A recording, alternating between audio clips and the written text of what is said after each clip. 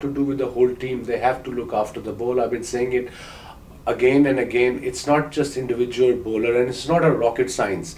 It's a very simple theory. As a bowler, if you're a young bowler, experienced bowler, have one ball made as a reverse swing, bowl in the nets with 3-4 overs with full run up, bowl with the new ball, and then come for second spell with an old ball, with the reverse swing ball. You get the hang of it, but nobody's doing it, nobody's trying, and that's quite frustrating for me.